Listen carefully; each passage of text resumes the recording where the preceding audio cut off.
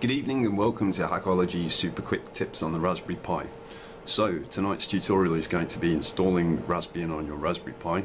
Go to the Raspberry Pi website and download the Raspberry Pi image for Debian. Do that via the torrent or the zip. Unzip the image to your desktop. Get Win32 disk imager XC from SourceForge. Load the imager, select Raspbian, select the SD card, ensure it's the SD card and not the hard drive.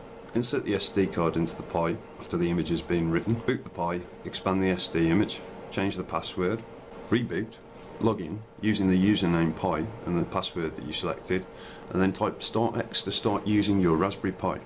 That's been tonight's Hakology video on installing Raspbian into your Raspberry Pi. More coming in this series soon.